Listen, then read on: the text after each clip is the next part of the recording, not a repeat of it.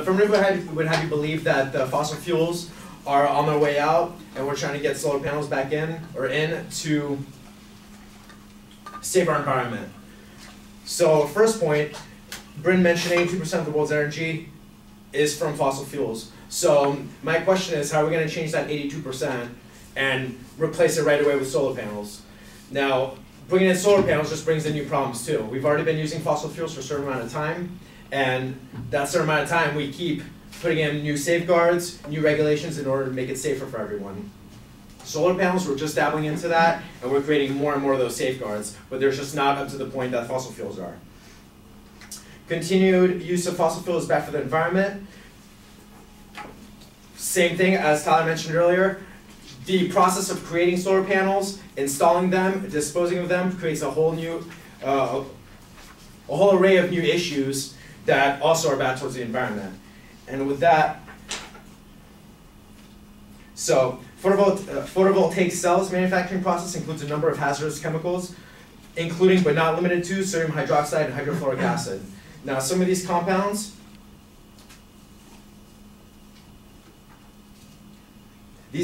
aren't able to be disposed of in a proper manner. The companies are led to possibly dispose of them in improper ways, such as possibly running down rivers, improper disposal into forests, things like that. An example of that would be in China. The Jinko solar plant has faced protests and legal action since one of its plants was accused of dumping toxic waste into a nearby river. So the companies feel like they're forced to do these things because the ways of disposing the chemicals that they're producing is too expensive and not efficient for them to make money. So along with that goes grid infrastructure.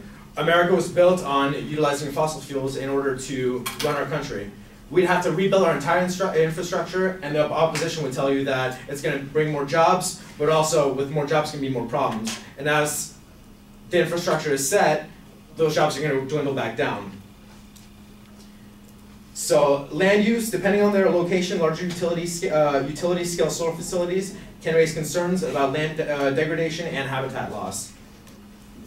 So building those large solar farms, also you have to break down, possibly impact the earth, clear a lot of the land around it in order to make room for these solar panels and solar farms.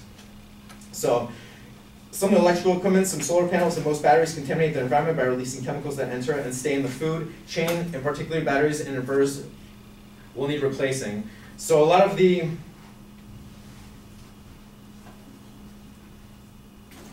So as I mentioned earlier, the disposal of the chemicals from the solar panels directly impacts our environment and the foods that we eat as well.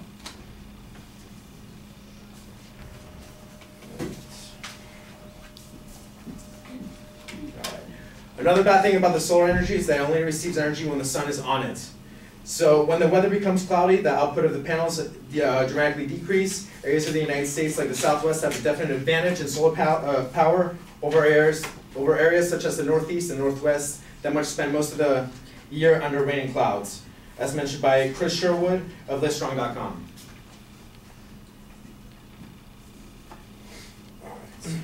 So only certain areas would be beneficial to send up these solar farms in order to collect as much energy as needed. But the amount of energy that would be lost, most solar plants would have to be in the Southwest where solar energy production is at its highest efficiency. Transportation of that solar energy is unrealistic, since exporting solar energy through power lines from 500 to 2,000 miles contains power losses of 10 to 20% respectively, depending on the areas.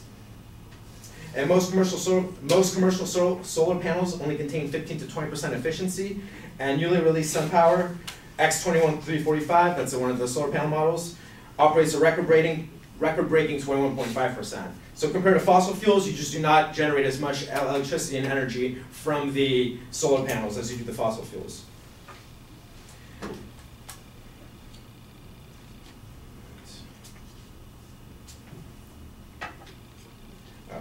Along with that is solar panels and their maintenance. So solar panels located in heavily polluted environments that haven't been cleaned in months or might see a total efficiency drop of 35%. So just imagine a solar panel on your roof, or even these solar farms that tend to be in desert and open areas, all the sand just blowing around, the salt from the ocean blowing onto the solar panels, if you don't keep them nice and clean, they don't operate as efficient as they could since the solar panel isn't completely clear of debris.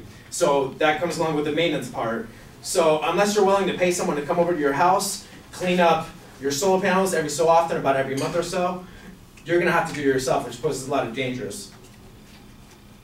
All right.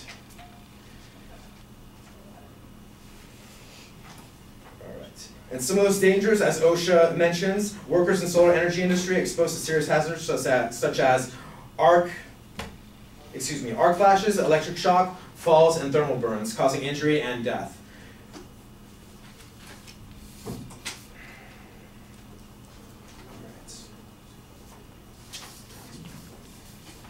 So with that being said, rebuilding our infrastructure in order to make room for a new way of creating energy, possible implementation, but full change overnight is impossible. Fossil fuels are the more convenient and best use in getting our energy and keeping our economy growing.